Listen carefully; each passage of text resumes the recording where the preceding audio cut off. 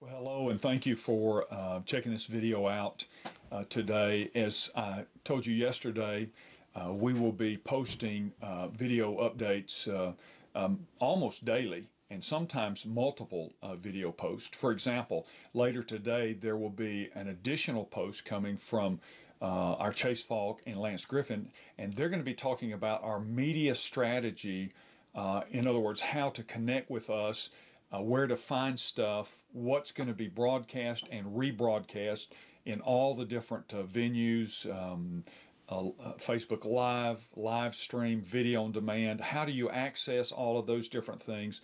And so I want to encourage you to watch for that posting again, most likely this afternoon, and it will help you stay connected to our various medias and the messages that we'll be running. Of course, as I mentioned yesterday, this coming Sunday we will be live at 10 a.m. With worship music, and then I'll be bringing a message. In particular, my message is going to address fear and the last days. In this series we're in, we'll continue that.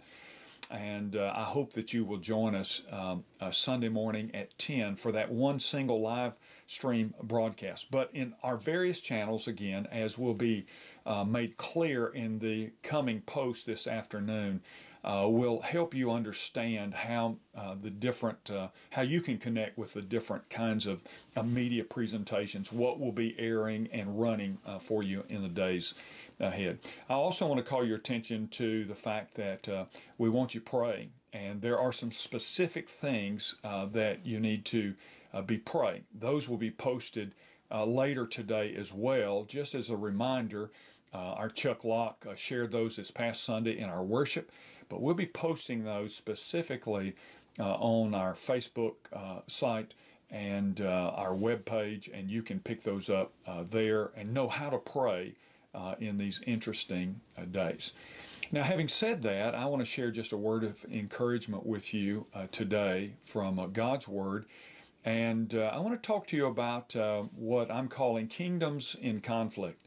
A bunch of years ago, I read a book by Charles Colson entitled Kingdoms in Conflict, and he talked about that we live in two worlds as believers. We certainly do. There's the kingdom of man, and there's the kingdom of God, and sometimes they don't align perfectly. And in the book of Hebrews, chapter 12, we get a bit of a sense of these kingdoms. Listen to what the writer says. He says, "See that you do not refuse him who is speaking," that's God. "For if they," and that was Israel, "did not escape when they refused him who warned them on earth, much less will we escape if we reject him who warns us from heaven." He goes on to say, "At that time his voice shook the earth. But now he has promised, yet once more I will shake not only the earth, but also the heavens." This phrase, "yet once more," indicates the removal of things that are shaken. That is, things that have been made in order that the things that cannot be shaken may remain. Therefore, let us be grateful for receiving a kingdom that cannot be shaken. And thus, let us offer to God acceptable worship with reverence and with awe, for our God is a consuming fire. You know, the writer of Hebrews here speaks of several things as it relates to the whole idea of kingdoms. For example, in verse 26, he speaks of shaking kingdoms, and he's talking about the earthly kingdoms of this world.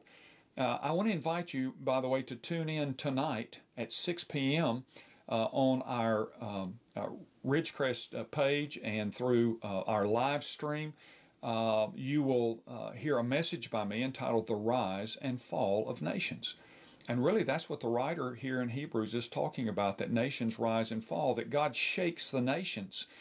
And sometimes God is communicating a message in the shaking process. I've been asked in these days, do I believe that this is a warning from God? Well, I believe that God uses a lot of things to warn us. We live in a broken and fallen world. Disease and sickness are part of that. Famine and death are part of that. And certainly those are factors in the last days. Could this be a warning from God? It could. Is it? I can't say for sure. But I will tell you this, anytime we find ourselves in a kingdom that is shaking, it ought to turn our eyes toward God. And so he speaks about these kingdoms of the world that are shaken. And in particular, he says the world was shaken all the way back when God spoke his law to Moses and to the people of Israel and to subsequently those who would follow. He said that was the first great shaking. But then he says in the latter days there will also be a shaking of kingdoms. And he's talking about earthly kingdoms. And so there is this whole matter of kingdoms that will shake and be shaken until Christ comes and establishes the eternal kingdom. But then he speaks of a stripping away. In verse 27, I think it's interesting, he says that, and listen carefully, that yet once more indicates the removal of things that are shaken. That is, things that have been made in order that the things that cannot be shaken may remain. He's talking about stripping away the things of the kingdoms of man where man relies on, so that man will turn to God. Is that what's happening now? Again, I don't know, but I could say this to you.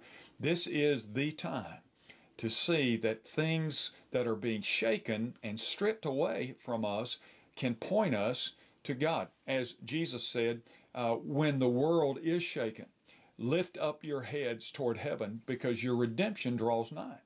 And so there is the stripping away process of things that aren't eternal. That's what the writer is saying.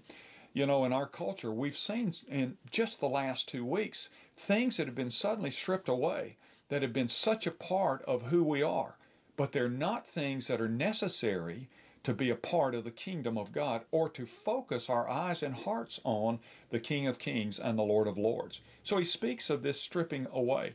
And then he speaks of a saving king.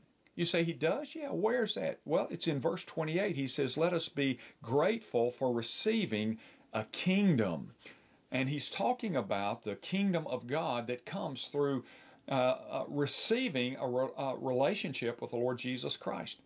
Now listen, if you're watching this and have never trusted Christ as your personal Savior, there's no better time than right now. As things are being stripped away, whether that's permanent or temporary, this is a time to focus on God personally in your life.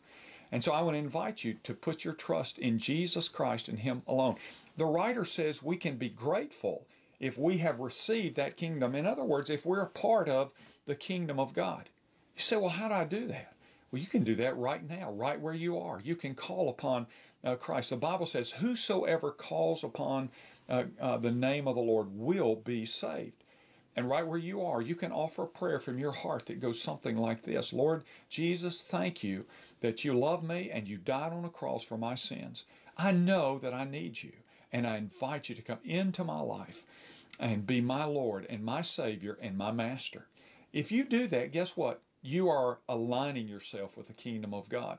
That doesn't mean you're defying the kingdom of man, but you are connecting with the eternal kingdom. Paul said that our citizenship is in heaven, ultimately. That's where we want it to be, because that is the unshakable kingdom of God.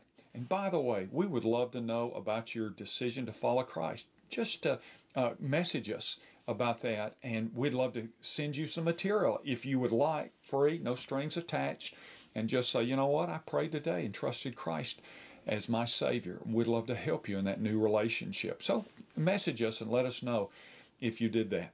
And then he speaks of a stable kingdom. You know, he talks about this kingdom that cannot be shaken. The only kingdom that will not be shaken ever is the kingdom of God. It will stand forever. It's based on the Word of God. And Scripture tells us the grass withers and the flower fades, but the Word of our God stands forever. His kingdom is based on His Word. It will be established now and forever. And so he speaks of that kingdom. That's why it's so important that you align yourself with the eternal kingdom. Again, not to defy the earthly kingdom, but simply to align yourself with the kingdom of God through Jesus Christ by receiving Him as your personal Savior. And then he speaks of, and lastly I would tell you, a surrendered life. And he talks about what that looks like. That means I know that I'm a part of the kingdom of God, and because I am, it manifests itself in a life that is surrendered to the things that count forever. And he talks about expressing thanksgiving or gratitude for this kingdom that we, as believers, are a part of, this enduring kingdom. And that is something to be grateful for. Secondly, he talks about offering to God worship, a surrendered life. Paul said that this is a pleasing sacrifice that we worship God. And so we're offering ourselves in worship to Him. Times like we're going through right now, which could get worse, are times to worship, to turn our total being to God and reconnect with Him if we've wandered, and connect with Him if we haven't, and worship and exalt Him if we know Him. And then it's a time of surrender by reverencing God. He talks about offering to Him the reverence that He deserves. Listen, He is the King of Kings and Lord of Lords. He will rule forever. This kingdom we're in will not last forever. The kingdoms of this world. But His will, and He is the King of that empire, if you will. He is worthy of our reverence. In fact, you know, the Bible says that one day every knee will bow and every tongue will confess that He is Lord, to the glory of God the Father. The day is coming when all humanity will kneel to God. Some will kneel in adoration. Some will kneel out of compulsion, but all will kneel before Him. Make sure when you kneel before the King of Kings and the Lord of Lords, it's out of adoration and it's out of gratefulness for having a relationship with His kingdom. And then last, surrendered life manifests itself, the writer points out, in awe. God is awesome. And what is happening in our world today is not a surprise to Him. It hasn't shaken Him, it has shaken our world, but it hasn't shaken Him. God is the same today as He was yesterday and will be tomorrow. And that's why we must turn our eyes and our hearts toward Him. And so this word that the writer of Hebrew gives us is actually an encouraging word, because he says, because all of these things are happening, the shaking and the shakings to come, he says we can be grateful. In other words, we can take courage in the midst of the shaking if we are aligned with the right kingdom, the kingdom of God. I hope you are, and I hope this is an encouragement to you in these days to make sure that you've aligned yourself with the King of Kings and the Lord of Lords. Well, again, I invite you to join us by live stream this evening, 6 o'clock, for my message, The Rise and Fall of Nations. And then, of course, Sunday live streaming again at 10 a.m. Keep following us on Facebook. We'll continue to make posts as well as on our website, www.rbcdothan.org. And then be certain to check out the video that is posted this afternoon, which will give you further instructions on how to connect with the various platforms and media arms that we use to communicate with you. Keep your eyes on Jesus right now, and I'll be back in the days that follow with other encouraging words for you. Until then, God bless you.